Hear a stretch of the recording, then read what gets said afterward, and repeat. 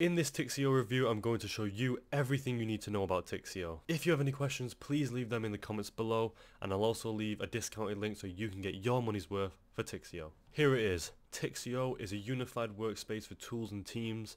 This is the homepage. Overall, Tixio looks very simplistic and very easy to use. Let me just go ahead and show you all the features that as a beginner you would want to use on this software. Over here, once you've created your account, this is where you can access all your workspaces. As you can see, you'll have your archived, managing it, workspace settings, and you can create a new workspace. Right here you can create a new board. This is where you'd want to add all of your features on Tixio. Once you click on it, you can create a folder or create a board. We're just going to quickly create a board. As you can see, it opens up a new untitled board. This can be shared with anyone that you want as long as your account is linked to your Google Drive. If you do double click, you can actually change the title of this board. So we'll just change the title to tasks.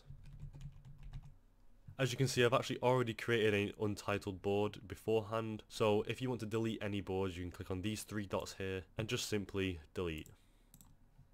Now back on the tasks board, as you can see, at the moment this is private. This means that it is not shared with anybody in your drive.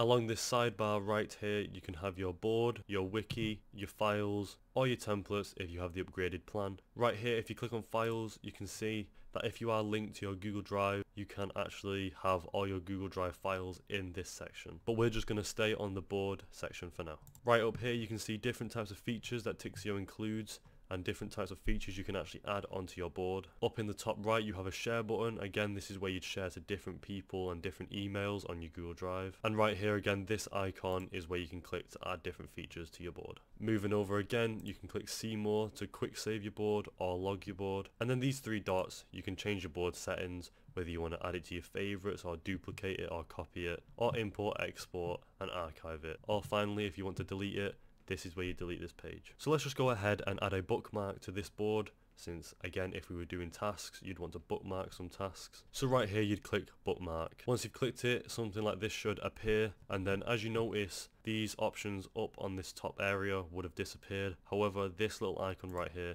does bring them back, and you can add as many different things that you want. So we're just going to click that away real quick. Right here you can actually edit your title. So there we go. If we just want to edit a title, you just click on it, and then we'll just change it something to like latest task. So there we go, we'll just add it as that, just so we can bookmark any links to the tasks that we need to do.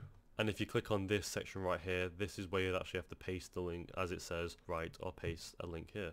Going back to this drop down section, if you are to click it again, there is also a checklist section right here. So if we were to click that, then it creates a checklist section right next to your bookmark section. So I just went ahead and typed goals, because as a checklist, usually there are some sort of goals that you'd want to check. So if you're sharing this with any businesses or teams or friends, then right here is where you'd add the goals, and everyone can check or uncheck any goals that you do. Right under this section it has all or the active goals, or if you've done your goals, and right here you'd have the ones that have been done. Right below that you can actually add a task. So this is where you'd add some of the tasks or the goals that you need to do, and then it can be checked or unchecked whether you've done them or not. Adding a task on Tixio is as simple as just typing it, and then once you have done, you can click enter like that, and it just adds it. There you go, you can see go for a run. I typed it in, clicked enter, and it appeared on the goals page.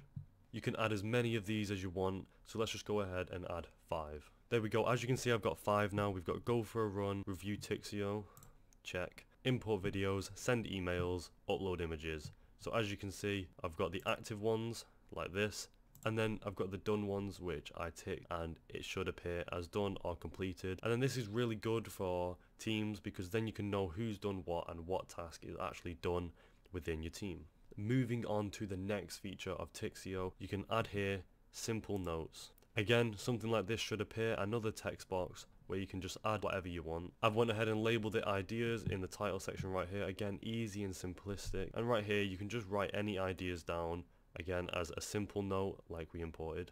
So again, like I've just wrote down, this ideas section or this notes section would just be to write any simple notes that you have to mind, or if your team has any notes they want to put down, they'd just create a simple notes section like I said, and they'd add it. We're just going to go and delete this one I just created. So right here, after I added the title, I just went and typed 2 random notes, top of my head: make videos short and snappy, create a website. The good thing about Tixio is that the board actually can be designed or laid out to whatever type of way you want. If I were to just move this over here, it can go over there, or that can go over there, and that can go there. Again, this is another cool feature that is in Tixio. You can actually have different areas in different sections. Over here in these last two sections of this drop down menu, you can actually add a feed or like a blog feed to your board, or you could even add a web page to your board where you just add the URL. Now I'll show you another cool little features that is actually on Tixio. If you actually click or hover over this right here and then click it, you can actually change the color of your notes or ideas easily by just clicking one of these, or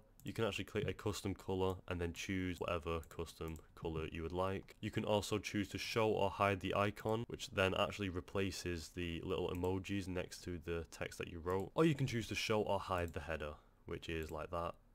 There you go.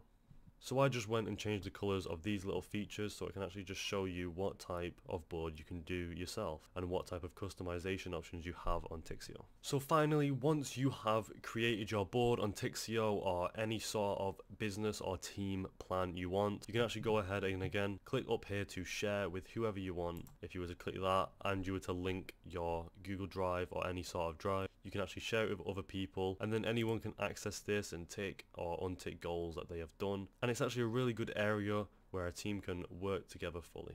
And there you go, that was a Tixio review, just to quickly run over what type of features that Tixio uses and how it's a great workspace for teams and tools to work together. Personally, I liked how you can add some notes to the page and the board, and I also liked how you can add a checklist and easily implement different things you've done within the team. Overall, I think Tixio is a great workspace for teams. Would I personally recommend it to a team or a business?